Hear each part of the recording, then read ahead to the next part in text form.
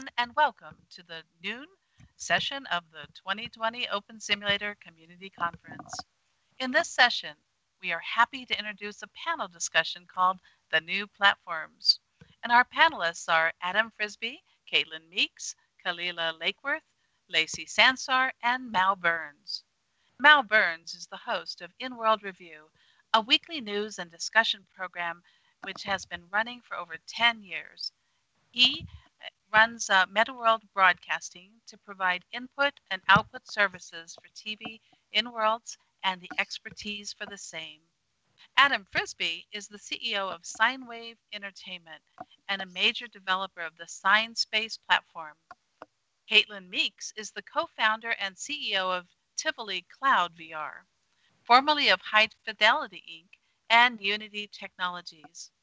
Kalila Lakeworth is the founder and leader of Vercadia Project, and Lacie Sansar is the community manager for Sansar. Please check out the website found at conference.opensimulator.org for speaker bios, details of the sections, and the full schedule of events.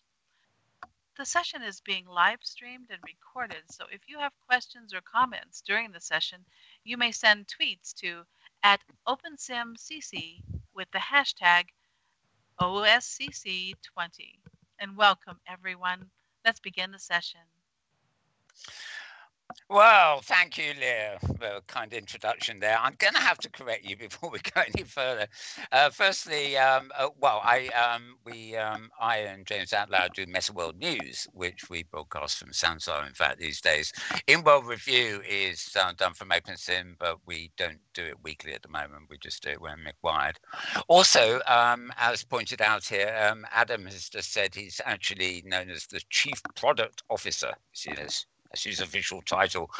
And what you missed out there, which I think is quite important for us here, is that if you don't know, Adam was also one of the founders of OpenSim here, way back when, before he moved to SciSpace and all that. But, you know, we wouldn't be here today if it wasn't for people like Adam and, of course, later on,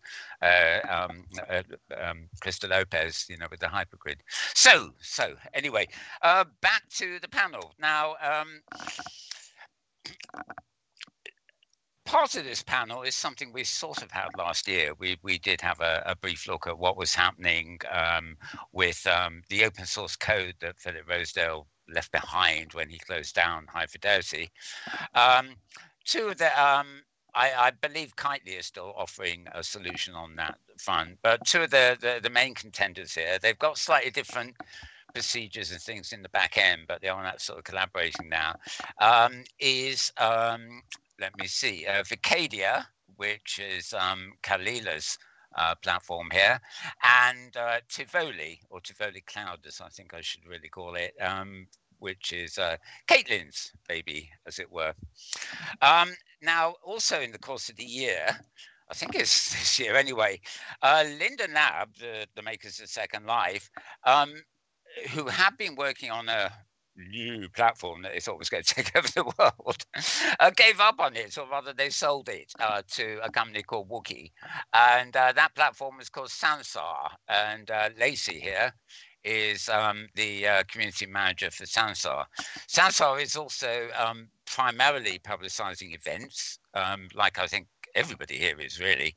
But the thing that all these platforms have in common, in my opinion, is there will be others, but all these allow user-created content.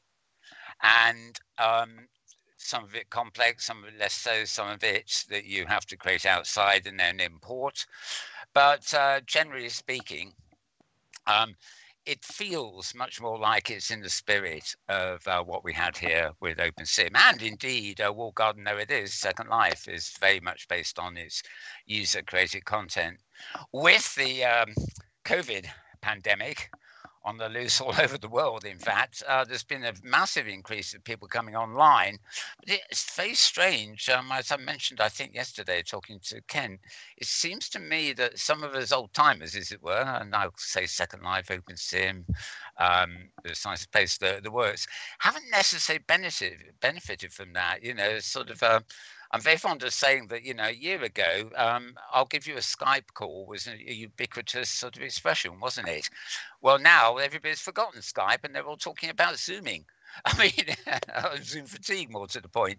And it's so strange how the pandemic has brought a lot of people online, but their destinations are not being quite what we thought they were. And I'm also going to ask our guests maybe if they are addressing that in any way, how they feel about that, the best ways to encourage people to join what effectively I still call the metaverse. So I'm going to just run around all four of my guests to get a little update from them, so to speak, like events coming up and things. And I know, Lacie, for example, you've got Lost Horizon, amongst others, launching really big stuff throughout December on Sansar anyway. Do you want to give us a little plug for that before we go any further? Oh, yeah, sure. There's 10 different events going on inside of Sansar. The folks from Glastonbury, Shangri-La, we did something earlier this year in July. And if you want to check out more on that, it's actually losthorizonlive.com, and it should give you instructions on how to join. The exciting part for this time is that we are actually not just on PC, so you can actually join into these events on your mobile phone and recently a browser. So come in and join. It should be a lot of fun. From Infected Mushroom to Little Gay Brother and beyond. There's all sorts of bands playing. So I hope to see you there. Yes, I mean, I was very impressed earlier in the year with the Glastonbury event replacing the real thing, Shangri-La. I mean, the use of real live performers, obviously pre-filmed on the green screen, who were superimposed onto the virtual stage, and you really had to be really close up to the stage to actually realise they weren't there. That they were actually flat 2D. So very excellently produced. Now. Let me see, Adam. You've had quite a few events in. I'm trying to remember the name of that band again. Well, it was earlier in the year. My memory is not very good these days. But we came and there was a band there, wasn't there? They were doing a sort of tour of various locations. Unfortunately, that really doesn't nail it down this year. We've had so many events and activities this year. I mean, okay. Our pivot though has been more this year. It's been very good for us on the sort of the education and the corporate side of things, which has been a little bit less public focused, which is really next year's big primary for us. But no, this year's been great for us. I mean, obviously the pandemic is terrible for everyone else, but for us it's been quite rejuvenating. We've had a lot of inbound interest, so much so we actually had to close off from new clients about 3 months ago, just because the level of work we were getting was absolutely nuts, which is it's absurd, but we've been it's funny busy and it's been worth it. It's funny to think that some people really are benefiting here. Our government in Britain has just announced that they plan to bring in some new taxes for the profiteers of the pandemic, which seems fair enough, I suppose. But yes, I gather the Second Life had to close off new. I don't know about new users, but certainly new land and stuff, because they couldn't cope up with the demand, and you know how expensive they are. So who knows? Okay, Kalila. Of the platforms, you're probably the lesser known in terms of PR and stuff, but I do know that you hold quite a few things there. Obviously, most of the information I get tends to come from Discord channels and Twitter feeds and stuff, So, but maybe a little summary of what you're up to and will be up to. Well, what we're up to in terms of events, we've been pretty busy with that. Not nearly as busy as some of you guys, but we've been helping more of an international audience out with events. So, for example, we've had Asia being a focus lately, specifically Taiwan, Japan. We've held events for startups on location, and then allowed them to all collaborate with each other, because typically what would happen is they would get together for conventions in a physical space, but that's just impossible. So what we did differently is allowed them to host smaller events individually there and then bridge them through Vercadia. Honestly, the way I see it is we are more enablers than hosts or implementers. So if you have a need, we let people join up, use the open source platform, and keep the world that they create. And so, yeah, we've been doing it that way. So when you say enabler, do you see it as taking on clients and maybe charging them a little bit or something, and then keeping them keeping a presence there for them, or are you also including public, just general users who might begin to start logging in and want to create their own little parcels and things? Oh, well, we support both, right? It's supposed to be open. Of course, you can only focus on so much at any different time because, we're not a company, we're a volunteer open source project. And so we don't take on clients as the Vercadia project. It's really up for whoever is available and wants to work on things. So the whole Vercadia community has come together to serve these clients. And it's actually worked out remarkably well because as you see, we've had some pretty big events and they actually didn't blow up. So I consider that success. It was a silly question, really, when I came thinking, well, of course you're open source. Why did I ask if you're making money? Yeah. Funny, I think. Now, Catilyn, of course, you're in, well, I'll come to that in a minute. How you, of course, have been doing various events here, there, and everywhere. And I know the one I sort of, I even popped into the one with the, is it San Francisco? It was an educational thing. There was a doctor there.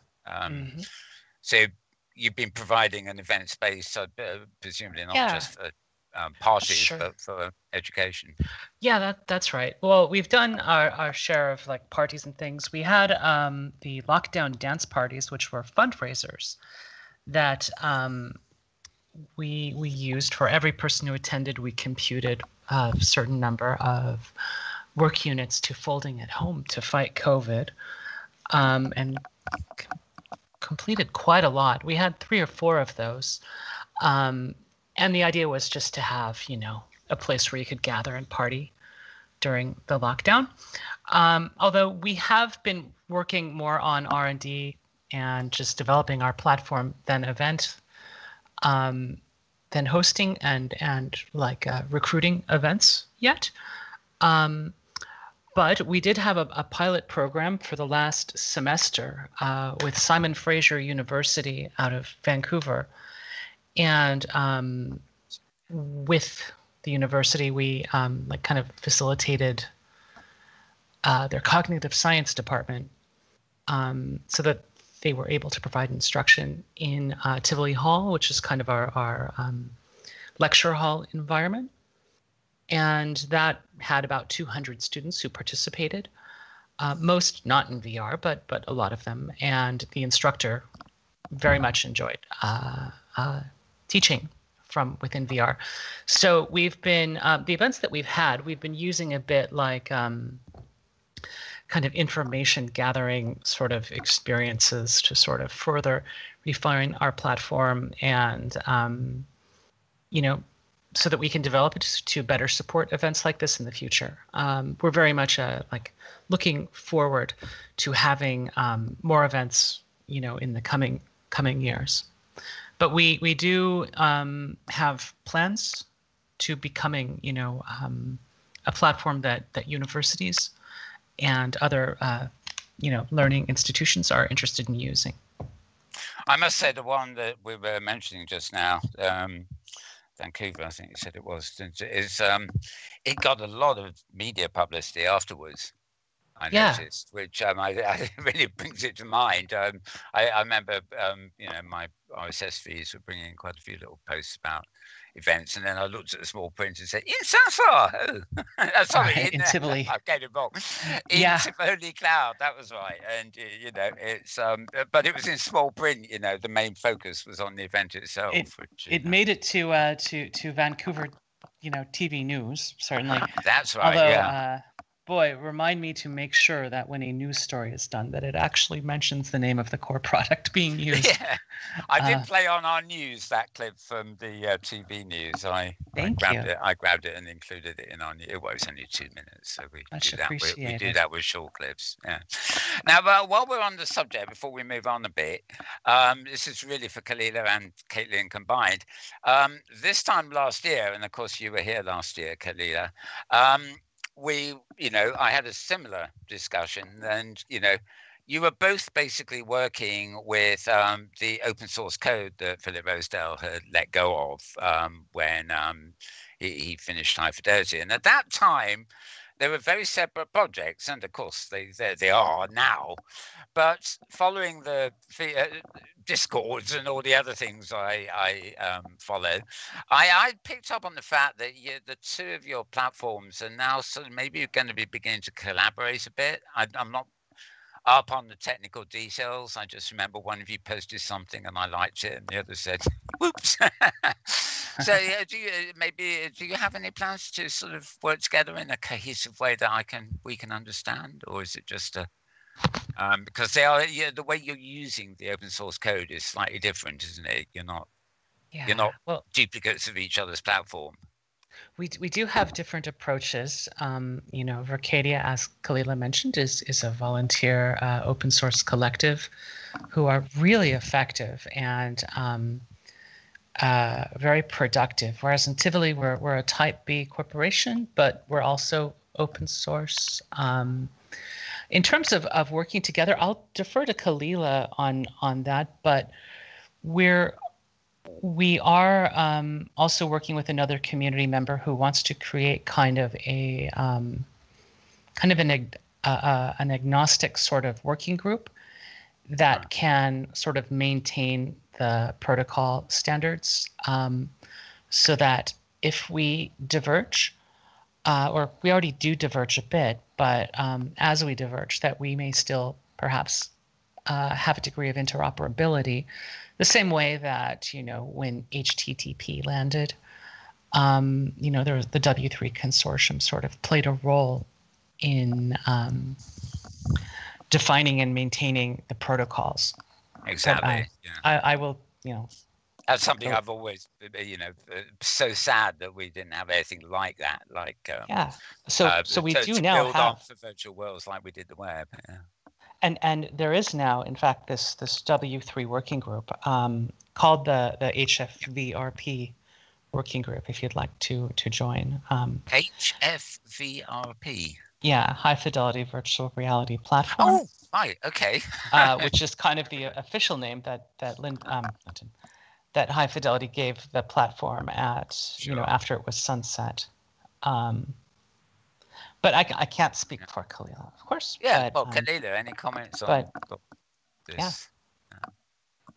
Well, I do love what we're doing, and I do love the High Fidelity platform, to be honest with you. When I had started Vercadia, I could have picked from any open source code base, right? Could have been anything, but I figured that is the best place to start from, given how much work they had done. Philip really had a vision, and that's basically what set the foundation for what we have now. But the way I see interoperability is it's not just high fidelity code. That's the thing. I think it's much wider than that, right? I don't imagine metaverse in the way of, say, Ready Player One.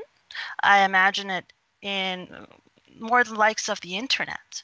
And so I think to myself, interoperability is a lot deeper than that. And I'm thinking about things not just high fidelity virtual reality platform, but things like WebXR, So that seems like so far apart. But in reality, what I would like to do is establish interoperability on a much wider level. And it's hard to do interoperability, period, right? Because you would have to focus on your own platform and then try to collaborate with others. And then if you don't have much time, let alone a company backing you, it's quite difficult. But I think it's worth pursuing in the wider context. So yeah, I see many opportunities for it to naturally evolve, to be honest with you. Not easy, not one bit, but I think definitely on the roadmap. Yeah, I think the problem is there is no existing protocol for. I mean, the closest we ever came to it was VRML, wasn't it? Way back when. There's been nothing that really is a set of rules that can be built on. But one I think is actually rather interesting is to extend this a little bit. Well, I'll start. No, I'll actually ask you, Catilyn and Kalila, first. Have you any plans to be able to bring your platform out of a dedicated platform and onto, say, something like a web page or a mobile app? Is that on the horizon for Cadia or Tivoli? Well, it all depends on the implementation. High Fidelity did indeed have an Android app, for example. And so, yes, the platform can build into that, but we're exploring many ways to accomplish taking it out of just native. So I don't want to say anything or make promises because, setting high expectations and letting people down is far worse than just underselling and over-delivering. Yeah, so just say we're thinking about it. Well, we're actually exploring, we are actually looking into a lot of these things and deep networking and architecture code, right? And that's what keeps us so busy. So I would say keep an eye out. That's what I would say. The possibilities of what can be done on the web are increasing, hugely as we go by. And Kalila, any moves on that front? That was Kalila. Sorry, Catilyn. That's all right. But I'll take that as a compliment. We don't have these little flapping things over people's heads here, so I know. You get a bit confused. Well, actually, I would answer similarly. We're looking at a lightweight client that would make it easier for people who don't have higher end VR, rigs to be able to experience things, especially in like the context of our classroom sort of experiments, because, not everyone necessarily has a high end computer, and it's not trivial to kind of dumb down the current sort of core high fidelity VR platform to work really well on lower end gear. So it would require the creation of something. It could be like it'd be kind of a subset of the main application that will work on the web. I'm just, sort of visualizing this sort of future where we're talking about an interoperability, which sounds a bit strange, but imagine you've got a browser open and you've got 5 tabs, and each tab is actually a web incarnation of a different virtual world. So you can teleport from one world to the other by changing tabs.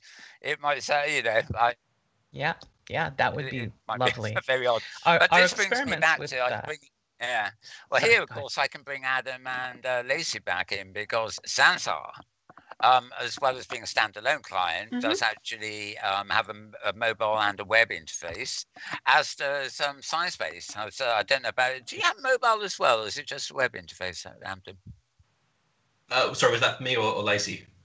No, I couldn't remember whether you have both a web and a mobile. Yeah, we do. So we've got full native clients for iOS and Android, which are basically they are running the full viewer. Yeah. We've had a web client using WebGL for a number of years. Now I could scream in various languages for 30 minutes straight to complain about how bad WebGL actually is. At least if you want to do anything sort of high production values. But this year we've actually been playing around with a new replacement for our web client, which is really good. I can give you guys a demo later. It's sort of in invite only, but come play a look with it because we have been able to get the full client running with really fantastic quality graphics and stuff on web this year. And it is really easy to get into these places. It's one of the things we're really looking forward to next year, because the idea of sending a link to a friend and having them join you in their browser instantly is so cool. Yeah. Mm-hmm. And Lacie, the Sansar version, this is this a similar sort of thing? Did you have to make a special porting of the code for? So it's yeah, I mean, you can attend events, kind of like the one that we had actually this time last weekend with Elro and Boots House, and you can actually attend the events on these mobile and browser. We actually had 1.2 million in attendance this past weekend, and we were on the front page of Twitch for It means a lot for a couple hours. So, it's definitely helpful for getting more bodies and more people enjoying, these virtual events. Yeah, when you talk in the thousands, we realize how much stuff has changed, really. Though presumably they're not fully embodied avatars, are they? They're sort of representational presences. Well, they wouldn't be, like avatars creating lag. You couldn't have thousands that way, could you? Or could you? So we have a way that we can actually scale up. It's called Avro, short for Avatar Broadcasting. And so you can make different, instances, but also have some of the people be broadcast to specific instances. So in that way, you can have interactivity. I mean, also with the chat and, reactions and all sorts of different ways without having to have, thousands of avatars stack up upon each other. Of course, yeah.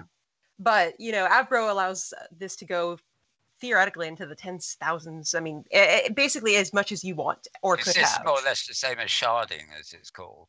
Which, Adam, you have sharding, don't you? We do, but we've also been bringing up the concurrency in regions too. I've got another little demo project this year where we've been putting 500 plus avatars in a single scene. We may actually be able to get up to about 1,700, we think. Ooh. And I can see them all. yeah, they're all in the same as you. Yeah, I'm thinking of the visual fidelity of the actual avatars. Are they more like symbolic representations, or no, we're keeping full avatars. It can crunch your graphics card having that many in world at once, but I really cool about that just the other day. Yeah. Now, something else that you all have in common is I follow all four of you via Discord. I mean, obviously, some of you got Twitter accounts and you post. In fact, in OpenSim here, I'm always getting Twitter announcements about an event that, by the time I read Twitter, it's been on for 30 minutes, so I can't post it. But in Discord, it seems to be, and I mentioned this with Ken Bai, I was interviewed yesterday. It was started for gamers, and let's extend any gaming technology to the virtual worlds. It allows for voice, it allows for text, it allows for you to embed videos. You can even watch the videos together. You can do an awful lot, except that, of course, it is not a virtual world in the terms of having avatars or whatever. But it does, it does occur to me that if we don't have the protocols to have interoperability amongst platforms, i.e., different Sansars, sine waves, etc., then there is still the possibility for communication. I mean, the idea of this first occurred to me way back early in Second Life when, it must be a decade ago now, they brought out, it was actually hosted by Vvox. It was a separate client that was on your desktop, a bit like Skype. And you could message Second Life users and indeed phone them from this little widget, this sort of Vvox type widget. And the amazing thing is, unlike some of the web clients, it didn't require you, it didn't stop you actually logging into the platform as well. It just rested like a Skype in your system tray. And I always found that was great because if you weren't in world, you had an instant way of contacting people. And I think Discord has sort of filled that little gap. At one time, it was meant to be, Slack, but that went in our direction and has now gone in an even greater direction. But I do find that it is kind of useful. Obviously, you can't just project yourself into a virtual world, but let me see, there is a platform. Yes, I think it's Tivoli, isn't it? That has a plugin, and maybe, Kalila, you have it too. There's a plugin in the code actually for Discord. So if you have Discord running whilst you actually come into the virtual world, it activates Discord on top of your worldview. Oh, yeah. Well, we've got something that simply just kind of reflects which world you're in, as well as like in our Discord server, you can see which worlds are online and how many people are connected and that kind of thing. Nothing like super tightly knit to Discord, but we really dig Discord both as a product and as a company and great community. So we're probably going to be looking at things we can do to make them work a little more closely together. And I think, you know, so many platforms, I get confused these days a bit, but I'm thinking, I think again of Sansar here. There's no obvious way to use text chat, for example, is there, Lacie and Sansar.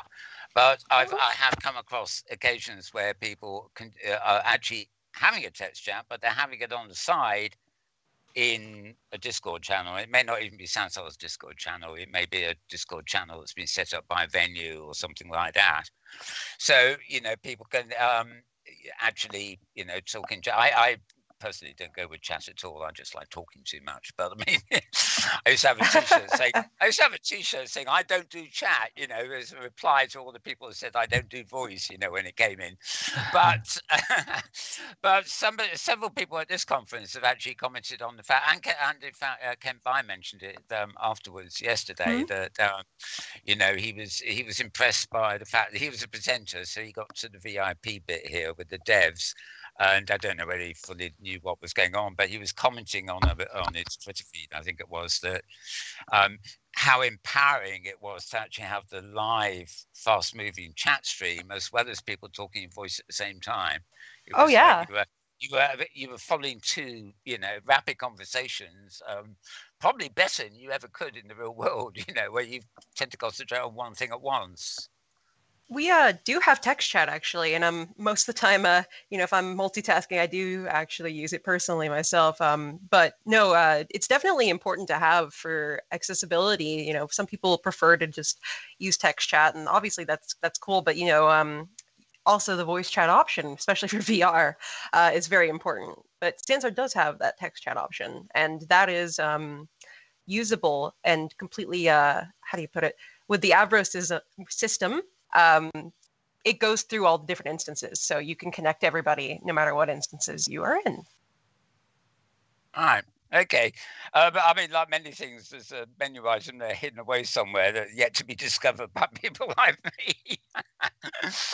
But yeah, but that duality works so well. Now, the other thing that again, all your platforms have in common here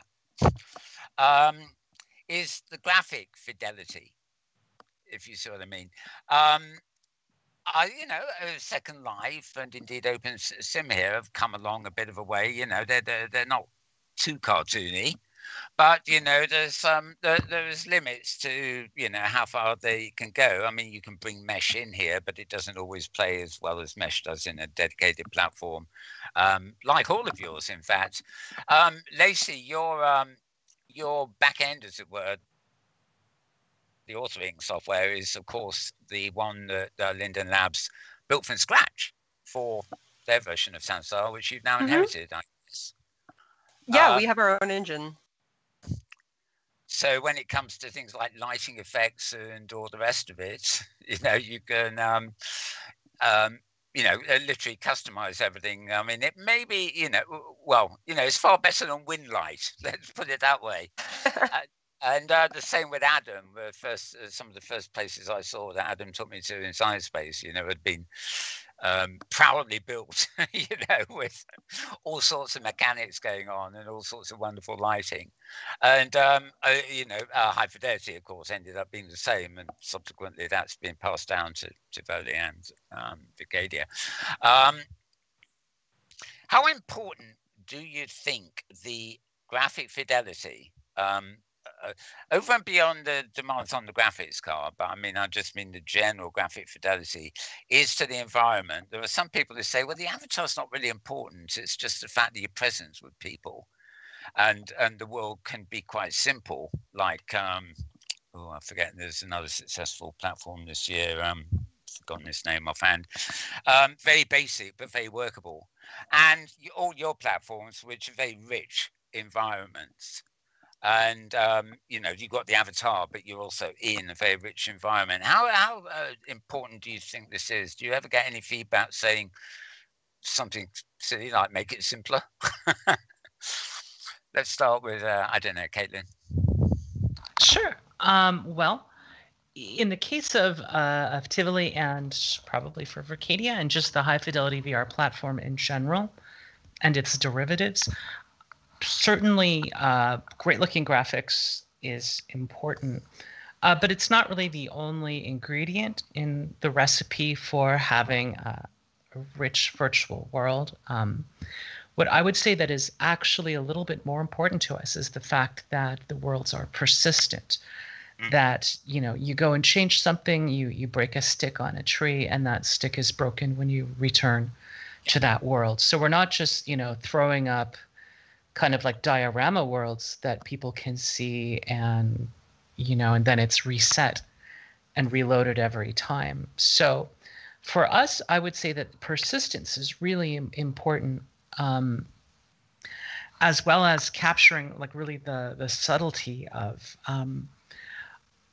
avatar movement and voice and trying to capture the nuance there. So when we say high fidelity, certainly when I was working at Hi-Fi, what we were talking about wasn't as much of the graphics quality as it was the fidelity of the overall experience, of the nature of the human that comes through in the virtual world.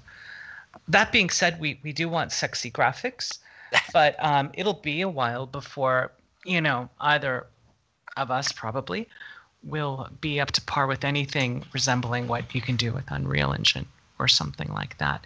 But if we wanted sexy graphics, we would probably just use a game engine off the shelf rather than a custom written, you know, revolutionary core technology that stands out because it can provide the solutions that I just mentioned. Okay. Adam, same topic really. The importance of the fidelity of the so this one I can actually answer with some empirical data. Do talk about the volumetric stuff too. Well, no, even going backwards just to the fidelity of avatars. So we actually we experimented this year to see what people would want, what they would tolerate in terms of avatar expression and just general look and feel. When we launched the break room product that we did this year, which was sort of a corporate virtual world that you can just buy and dump off the shelf. You can just put it in your infrastructure and away you go. We experimented with a whole bunch of different theme packs for the people who bought them. So some people bought a sort of a low poly, very simplified, basic characters, but it was really well optimized for people on really old computers. And then we experimented with the high def stuff, doing sort of all the bells and whistles, the highest of the high. And universally, customers ended up preferring the high def stuff. We found that there was actually quite a strong negative reaction to cartoonified avatars, that they really wanted as much realism as you could give them. So there's a little backstory. Sorry, just to do you think this was because this was a kind of enterprise offering as opposed to public, or? Possible, but I think that the same thing happens even otherwise. I mean, my usual go-to is to rag on Facebook's virtual worlds because they consistently keep screwing up the avatars, and they consistently keep getting people saying the avatars are ugly. I don't know why they keep persisting with that design, but I think that holds true. I suspect that the avatar fidelity matters a lot more than people give it credit for. I think especially, so, you know, you've got to go look at Second Life to realise that there's a huge market for what you call the fashionistas, you know, people buying and selling clothing and animations and all sorts of stuff like that. And, you know, that tells you that people in the social world want to be, you know, they want to be dress up and do things like they do in the real world. And so that demands a certain amount of realism. This avatar I'm wearing, by the way, this is rather interesting for you folks there. This is made for me, and it looks a bit dated and unfinished, but this is I have an identical avatar. This same avatar is in Tivoli and in Vercadia and in Sciencebase. In fact, the only place it's not is Sansar, which is odd because we do the weekly news show from Sansar.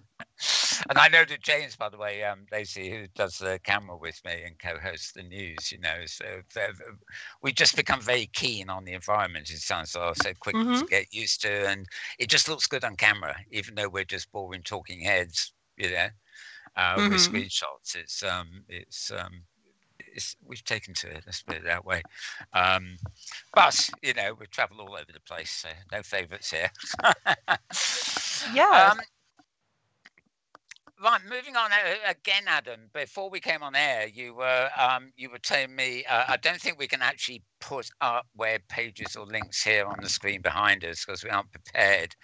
But you were telling me about the volumetric capture, and you know, as a way towards the future. And I mean, maybe you could contextualize that in something that is something Sansar could, Sciencebase could use, and maybe if the answer is yes, then it might be something the others here could use too.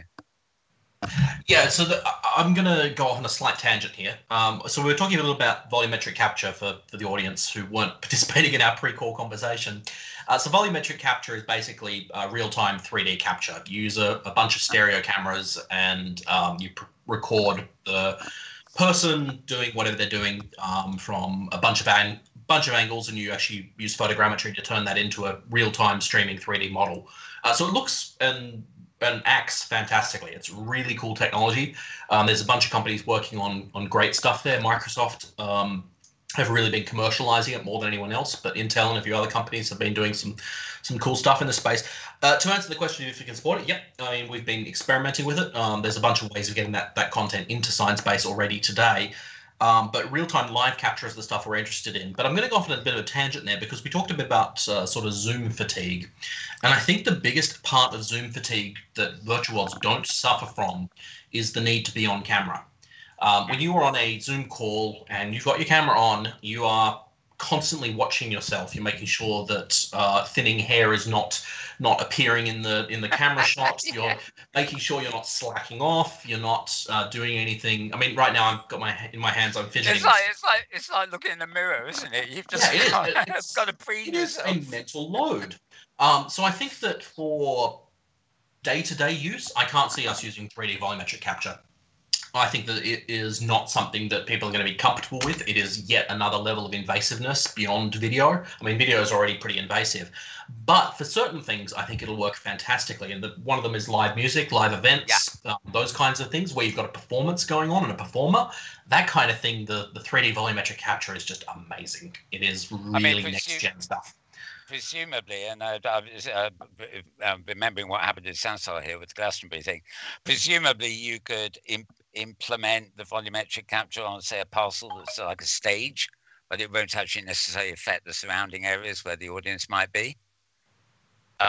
Because I'm thinking when I went to Glastonbury and Sansar, I mentioned it earlier, they were pre-recorded, unfortunately, but the real-world bands were filmed against a green screen, and they were then projected into the virtual world against a virtual background, several layers of background, in fact, and on the edge of the stage, and then the audience was in the audience. And as a member of the audience, it wasn't until you got your nose right up to the edge of the stage, you know, groupie style, that you realized that there was no third dimension to the band. It was actually video, but it seemed seamless against the background because it was green screened. Now, it occurs to me, obviously, that if that had happened in Sansar and they had this volumetric type capture, the performers, and only the performers, would, instead of being that flat video against the background, could actually be more like holograms, you know, where you could be at the front of the stage and you could still move left to right and still get a sense of looking around them. Oh, yeah. I'd like to also mention that you can actually perform on the green screen fully live in Sansar. You know, so we do a mix of both.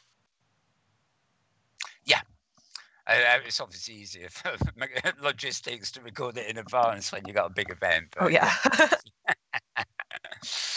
Yeah, so presumably in both Sciencebase. And how, I mean, Catilyn and Kalila, do you know anything about this, the volumetric capture thing?